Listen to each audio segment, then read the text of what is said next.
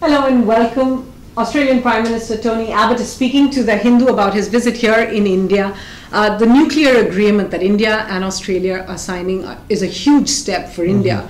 It's also a very big step for Australia after the years of really opposing India for not having signed the NPT. Are you convinced that this is going to have a political consensus all around?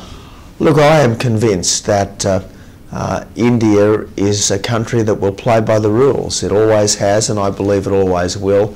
There's a very high level of trust between Australia and India, and that's why we've signed this agreement. How soon do you think Australian uranium will make it to Indian shores? That, in the end, will be a matter for the market, but obviously it can now happen as a result of this agreement, and as far as I'm concerned, it should happen soon. Well, something that has made it to Indian shores is the two Natarajas that you are going to hand over as well. Tell us a little bit about why you decided to bring them on your visit here to India, the first head of state visit for the NDA. They were effectively stolen, and Australia never wants to be a receiver of stolen property. Once we worked out that they'd been stolen, obviously they had to come back.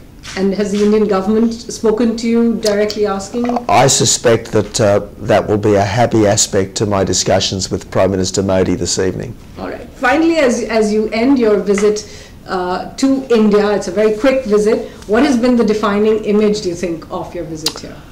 Dynamism.